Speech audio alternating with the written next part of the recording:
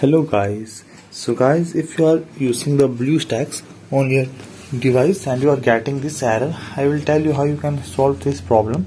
Hopefully this video will work for you guys. So if you are getting cannot install app problem on your Bluestack, how you can fix this trouble, I will tell you. Hopefully this video will work for you guys, and if you want to know any further information you can simply comment down. So let's start this video. So what happened that I just enabled the virtualization hyper 5 etc, and because it's saying incompatible window setting, I looked it up and it's said to be a Bluestack administrator.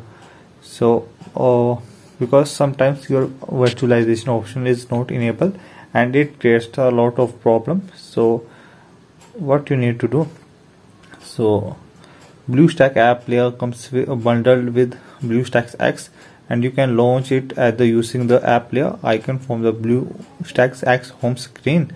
And please make sure virtualization is enabled, as Bluestack 5 requires it for stable working of apps. And you can do so by opening the task manager, control plus shift plus escape, and selecting the performance tab.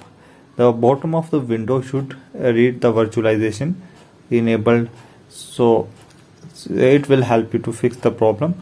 And also please go through the minimum requirement to use the Bluestack for your PC, and this method will also work for you guys.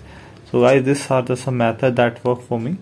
Hopefully this will also work for you, and if you want to know any further information you can simply comment down. I will reply your each and every query regarding this matter.